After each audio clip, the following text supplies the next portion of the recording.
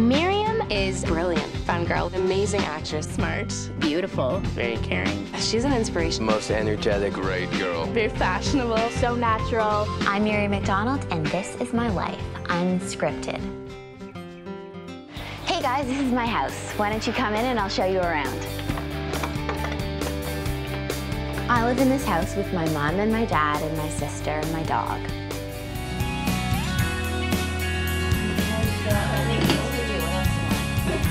Miriam definitely showed an artistic side. She and her sister have always been very, very creative in the ways they've played, and when they were very young had complete imaginary worlds right down to imaginary languages that only they understood. This is so secretive. You guys are gonna be the first ones ever to hear. Oh my God.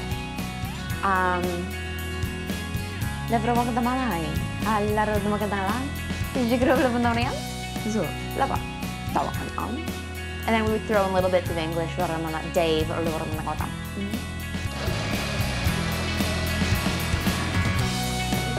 for you, you're the one trying this. Frozen blueberries ice. It's really good, really. I like it better than frozen yogurt. So this is my room. This is one of my rooms. It's the bigger of the two. The smaller one is where I sleep, and this is the one where I hang out. And for the most important part of the room, the shoe.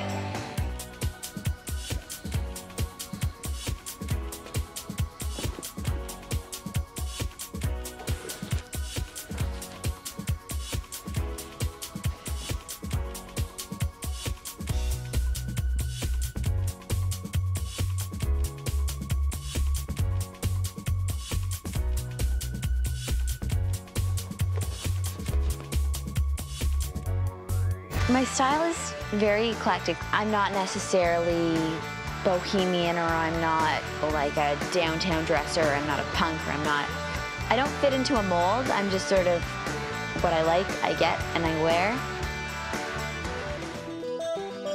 And I love skirts, and tank tops, and tube tops, and sandals, and belts, and purses.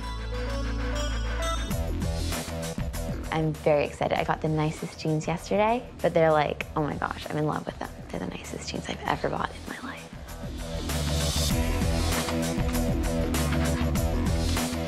Phantom Planet's in there right now, but I'm also listening to Maroon 5 and the OC soundtrack, Red Hot Chili Peppers, Britney, Christina, Madonna.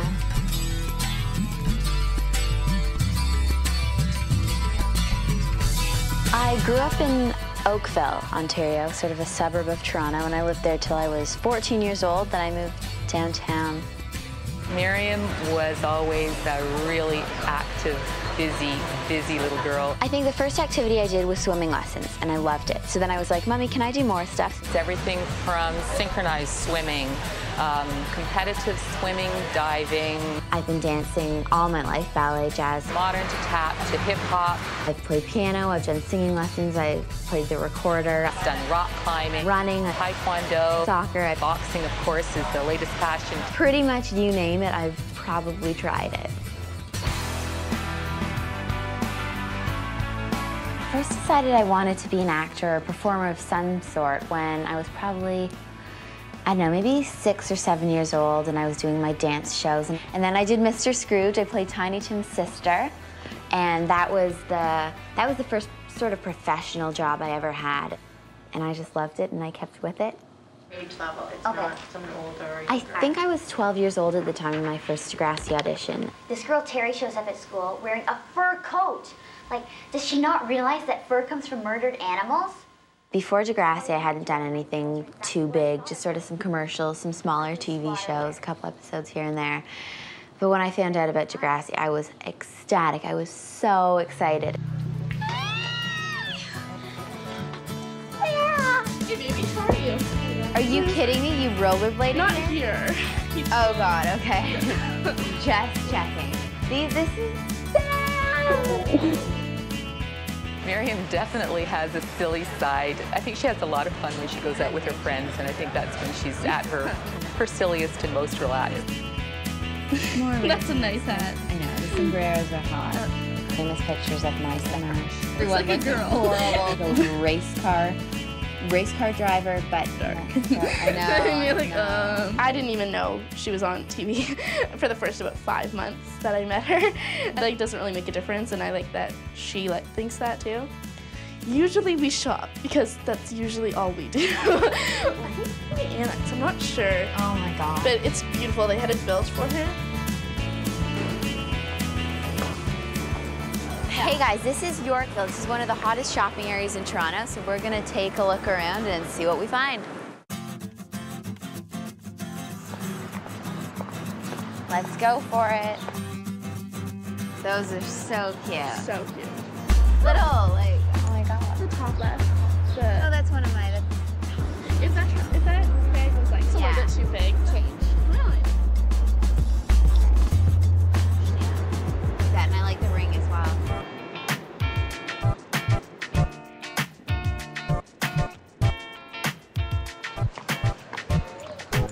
Checking it out. I love this stuff. How about a hat? Oh, baby. With the bangs? Another hat.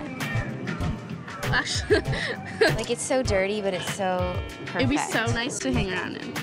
Man, I love it. We seriously should. We will. I love We'll these. come back. Yeah, of course. Hot little car. When I get my license, that's what I'm gonna be driving around.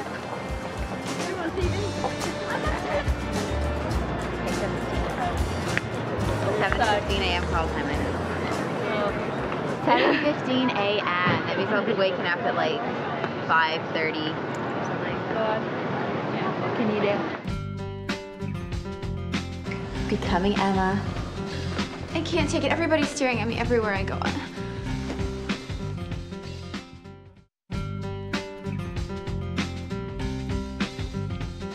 Hey guys, welcome to the Epitome headquarters. This is where we shoot Degrassi. I want you guys to come in and you can take a look around, see what you think. Are we on schedule today?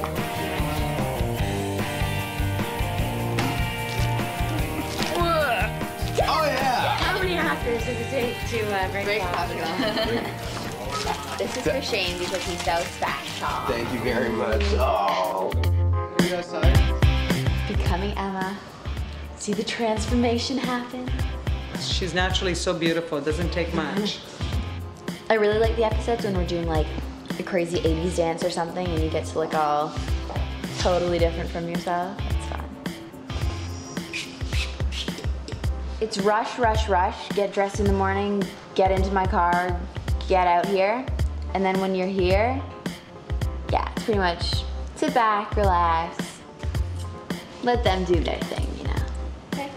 Right now, we're going to tone Miriam's makeup down a bit so she looks more like Emma. Because her makeup, Emma's makeup, is very, very low key. She doesn't wear very much. Look up, honey. She's not a glamour girl. She's all into fighting causes. And her makeup is just very kind of wake up and head out of the house. Very minimal. I'm only in here about 5 minutes, but I stay in here extra to gossip. She knows all the inside stories. We demand it every Monday. She's the only one who knows where my boy situation's at. And I'm done.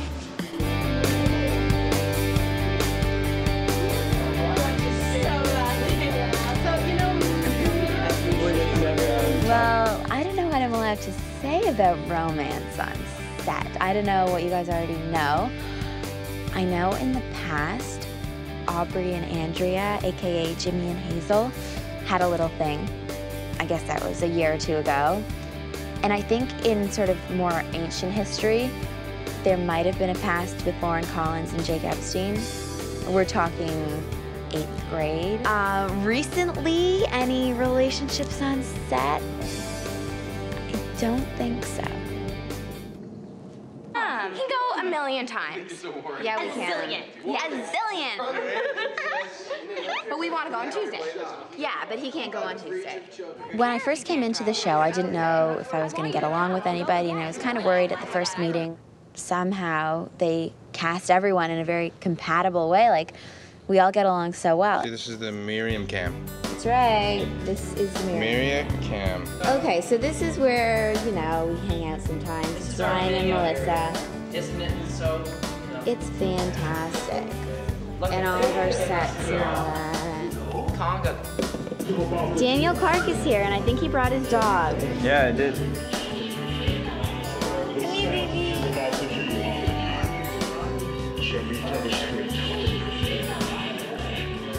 So I think Aubrey is in the tutoring room, and maybe Ryan, so let's go for ask them. Hello, kids. Say hello to Aubrey. Well, I go to school with Aubrey, so I see him pretty much every day. Miriam is probably, she's the most fun out of anybody here, definitely. She's crazy at times, and her character is very subdued. And she plays very kind of calm, logical character, and that's not Miriam at all. She's like crazy fun. She's up for anything, and that's what I love about her. She's really, really a lot of fun. Oh, this is what craft services provides us to eat. It's a grilled, processed cheese sandwich. With Yummy. what's this, Mike? This is lunch. Ketchup. Miriam is a great girl. She's very collected. She's very calm. She has a head on her shoulders, and I think she really wants to bring something to the show. She really wants to express herself, and she really loves her craft. So that's, you know, what more can you say? I talk to Lauren and Stacy and Cassie and Andrea all online. We IM each other and stuff. And I don't know, I go shopping with the girls a lot of the time because we shop in similar areas and stuff. We talk a lot, gossip. And I love playing Miriam's best friend. She's like my opposite. But I learned from her, and I think she's one of the best actors I know personally, and she's really great. She's so natural on screen. Miriam's fantastic. She's an inspiration. She's an amazing actress. She gets so into character, and she's just brilliant that I'm in awe. Like, she's amazing.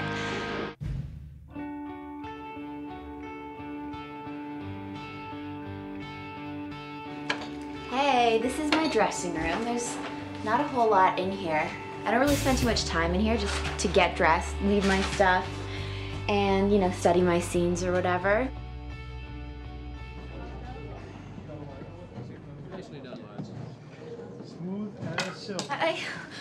I can't take it. Everybody's staring at me everywhere I go. Sean. You say it's a little awkward that he's right here and I'm right here, and I don't acknowledge that he's there until after the fact, but... Well, I think as long as you're playing your line on the walk.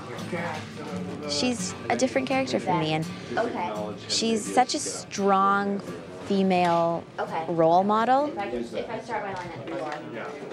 And I think I take pride in portraying a character like that. Emma Simpson. You mean Emma Nelson? Oh, I have you down as Simpson. That's a mistake. Okay. I mean, just because Mr. Simpson married my mom doesn't mean I automatically took his name. She didn't even do that. Okay. Hello, feminism? You can find 100 different ways to play a scene. Miriam will give you 110. The first time Miriam walked into an audition, I think I'd already seen about, 100 or more Emmas. Literally, she stood out because she was the tallest. But I had to say something. Otherwise, I would just be adding to the problem. Right? Like, Emma was so passionate, and Miriam had that. She had this conviction in her performance all the way through, so she just always stood out for me as a perfect Emma. I mean, for someone of her age, it's amazing to work with. She's almost like a young Meryl Streep in many ways. And what we find interesting is how much she changes. Every season, she comes back as a whole new human being. You know, she's like reinventing herself.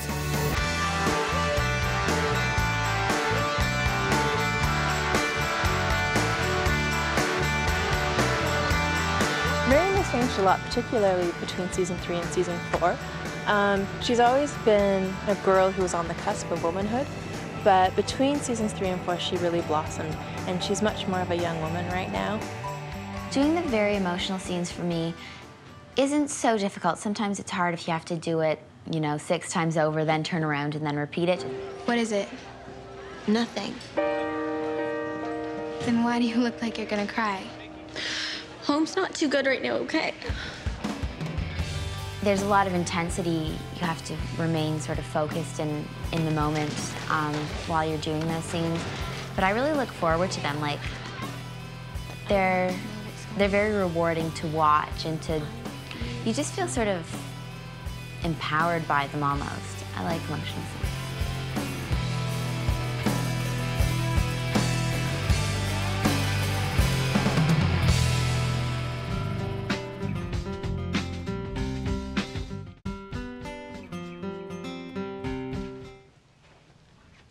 Paige?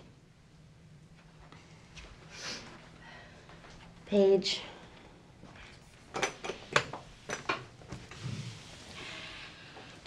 If you tell anyone about this. I won't, honest.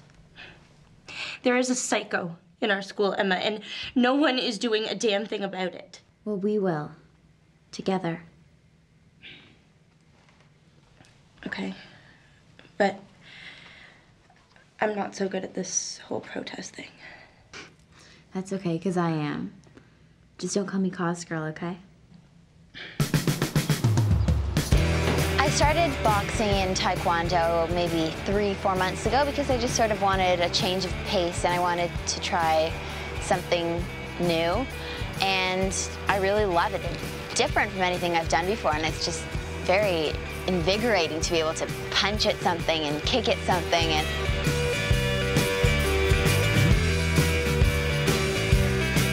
well, not only does boxing get you really physically fit and, you know, on your toes, and if someone were to come up to you in a dark alley or whatever, you got some technique behind you. Any frustrations you build up throughout the day, just take it out on the bag, you know? Look back, good footwork. One stop set, 1, 2.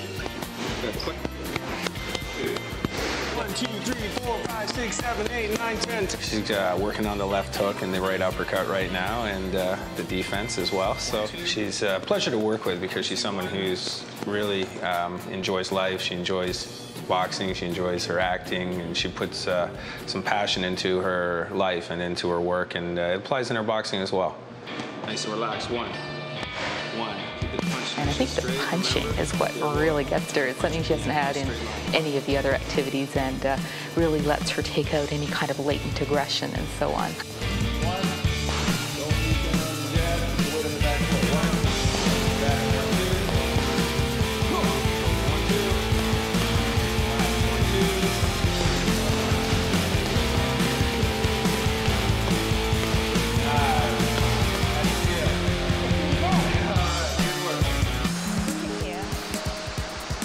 Well, both my parents are incredibly helpful in helping me manage my schedules and driving me to and from all different places and everything. Like, I could not be doing what I'm doing without them being as supportive as they are, which is really a blessing, I think, that they put aside their best interests in order to put me first, and I appreciate that.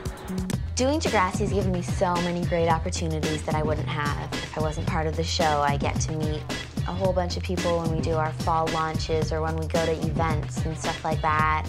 I've got to travel. Probably one of the most fun weekends was the New York Teen People shoot for Degrassi, which was a couple weeks ago. That was a lot of fun. First of all, I love New York. Second of all, I want to come back. Like tomorrow. Third of all, I don't want to leave.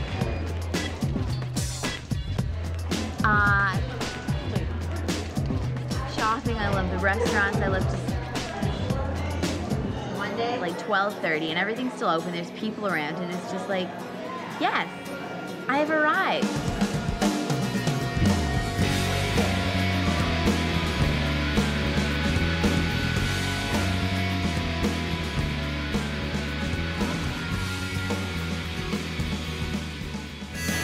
Traveling, I would absolutely love to do more of that. I'd love to go everywhere and anywhere. If someone gave me a ticket today, I don't care what it says on the ticket, I'd go. I would absolutely go. Okay, sweetie. Sully, sit. This is my 6-year-old German Shepherd, Sully, and she was originally training to be a seeing eye dog, but she failed the program because they said she's too friendly. So we got to adopt her, and I'm very happy that she failed because she's the greatest dog ever, and I love her very much. Okay, sit down, baby. What's that?